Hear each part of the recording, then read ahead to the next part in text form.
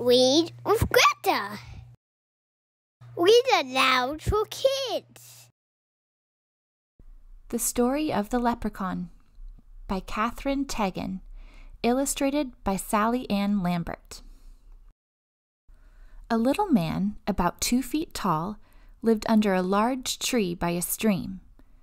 You could easily find him by listening for the tap, tap, tap of his hammer.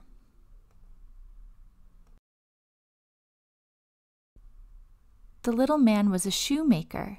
He spent his days making shoes that were green, gold, and lavender, some with pointy toes and some with high heels for the people who lived nearby, and for the fairies who lived in the woods.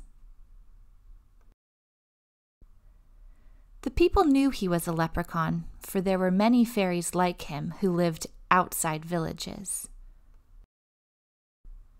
The people paid the leprechaun with pieces of gold for the shoes that he cobbled. The fairy shoes were made of satin, and they were tiny. The fairies brought their gold to the leprechaun too. The leprechaun needed a place to keep his gold. He was a bit of a miser, so he didn't like spending his money. An old metal pot became the perfect place for all of his wealth. His shoes were so prized that soon his pot of gold was overflowing. One day a man named Tim came to the leprechaun's shop by the tree. He wanted a pair of shoes that would be violet blue with thick heels. As he was describing the shoes to the leprechaun, Tim spied the pot of gold. Tim knew that if he could capture the leprechaun, he would be granted 3 wishes because leprechauns are magic. "I'll come back in a few days to collect my shoes," said Tim. The leprechaun was no fool.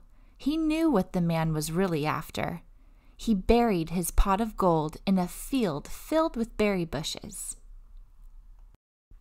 A few days later, Tim came back, and the leprechaun gave him the violet blue shoes.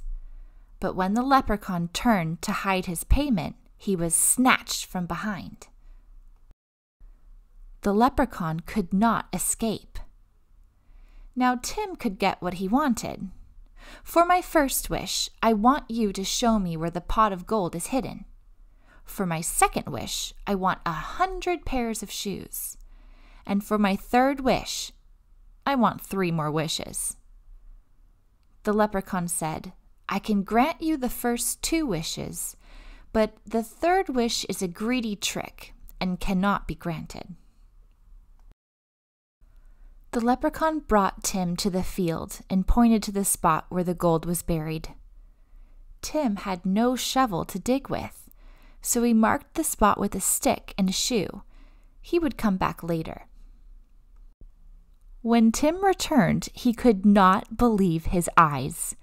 There were 200 sticks with 200 shoes all over the field. It was leprechaun magic. Tim dug many holes in the field, but he couldn't find the spot where the pot of gold was buried. After a few hours, he gave up. When he tried to collect the shoes, each one disappeared.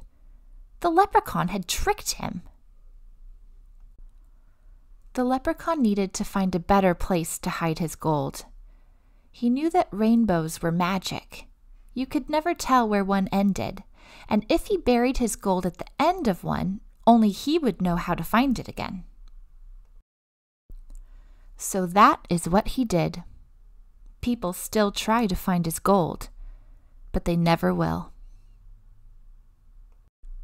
Listen for the sound of the leprechaun, tap, tap, tap, as he cobbles his shoes. Perhaps if you find him, and if you are very nice to him, he will grant you a wish.